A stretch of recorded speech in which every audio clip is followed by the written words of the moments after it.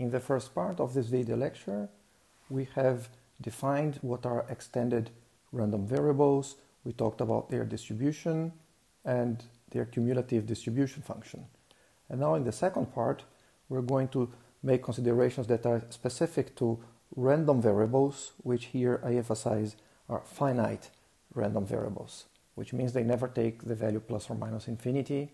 So they are not extended Borel functions. Not only they are extended Borel functions, but in particular they are Borel functions.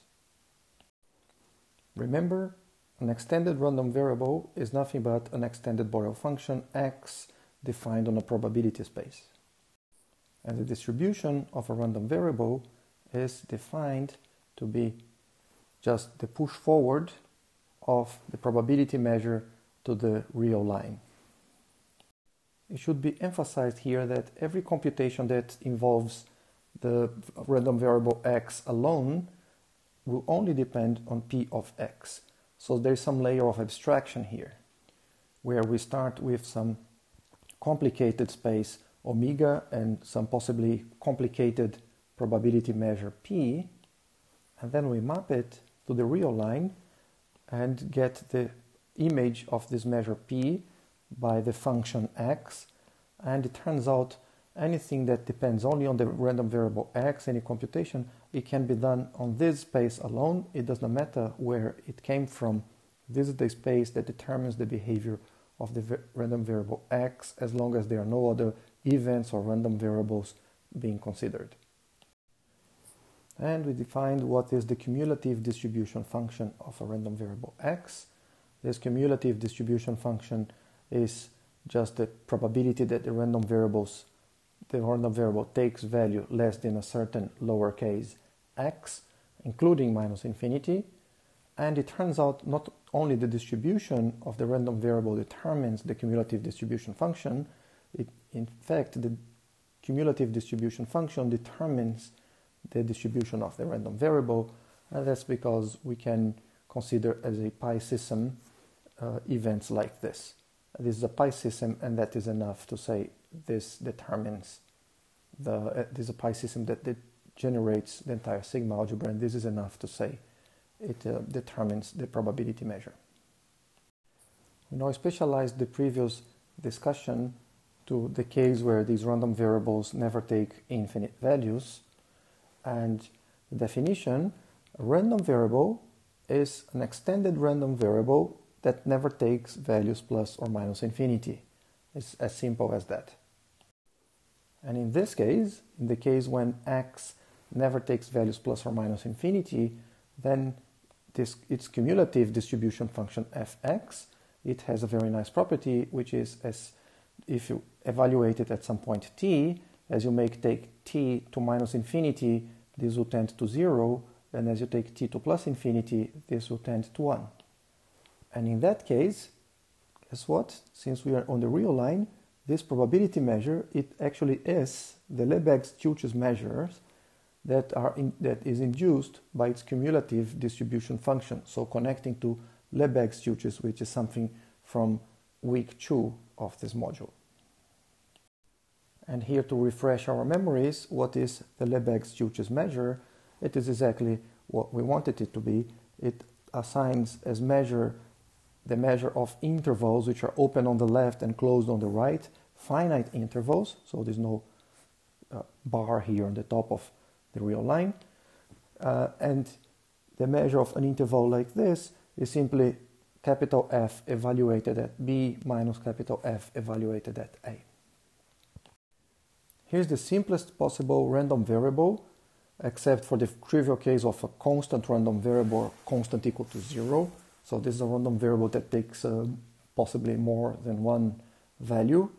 More than one value, it's the simplest possible because then it takes two random variables. Yes, the indicator of a certain event, it takes value 0 if the event does not occur. It takes value 1 if the events occur. So the indicator of a certain event is a random variable that takes values 0 or 1. So it's a Bernoulli random variable, and the probability that it takes value 1 is exactly the probability that the event A occurs. and this will be some value p. I'm defining p as the probability that this event occurs. It can be any number from 0 to 1, including 0, including 1. We call a random variable with this distribution a Bernoulli random variable with parameter p. And just for avoidance of doubt, we use this standard notation. When we write p of something, we actually are talking about the probability that this condition occurs. And if we want to be absolutely precise, it's the probability of this little set, the set of little omega for which x of that omega equals to 1, but we don't bother writing all this lot each time we want to consider a certain event. We write this and it is understood what it means. A simple random variable is a random variable that takes only finitely many values. And whenever a random variable is a simple random variable, we can list what are its values that it can take, the events on which it takes those values. Since you take either one or the other, these events, they are disjoint, and their union equals omega, so they form a partition of omega. A partition is a collection of sets which are disjoint, mutually disjoint, and whose union is the whole sample space omega. And when we can define x by this formula. So this indicator is always 0 except for the index I that coincides with the one AI that contains little omega, and for that index I we assign the value bi to the random variable. So this is consistent with the fact that x takes value bi on the event that A occurs.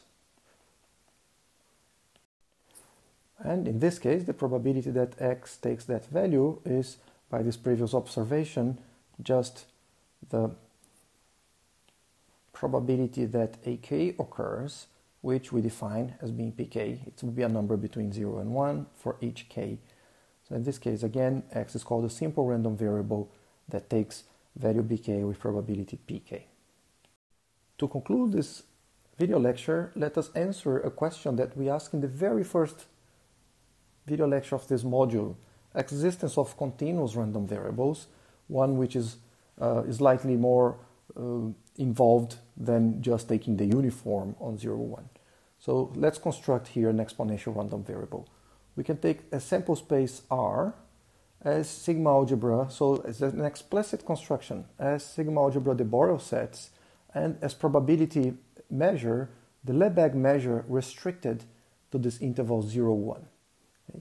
So already, if we just look at omega itself as a random variable, so if you take this a trivial random variable that just maps omega to omega, already you got a random variable whose distribution is uniform on 0, 1. However, we're going to do something a little more interesting with it, which is we define x of omega to be minus the logarithm. Logarithm always means the natural logarithm. That's the only logarithm we care about in this module. Minus the logarithm of the absolute value of omega. And well, if omega is 0, this would be minus infinity, but that happens with probability 0, so let's leave that aside for now. This function x is measurable. Yeah. So this function x is measurable, and because it's measurable, it is an extended random variable. And if we write what is its cumulative distribution function, well, the probability that it's less than lowercase x for some x is exactly the measure of the set of all little omegas for whose logarithm or negative logarithm is at most x. We have to take the intersection with the interval 0, 1. And why is that? That will be because our probability measure was defined as the restriction of the Lebesgue measure to 0, 1 in the first place. And finally, the measure, the Lebesgue measure of this set, it will be equal to 1 minus e to the minus x if x is non-negative, and 0 if x is non-positive. And whenever a random variable is such that its cumulative distribution function is given by this formula, we say that x follows the exponential distribution with unit parameter. Unit parameter, as you know, of course, is this 1 here that we have instead of x, and 1 divided by 1 that we have, well, actually we don't have that. So this is the definition of an exponential random variable, which we have proved to exist explicitly by constructing the probability space, except of course that we are assuming existence and uniqueness of the Lebesgue measure, which we proved using Caral-Theodori extension theorem and the pi lambda theorem, which are two theorems that we assumed without proof.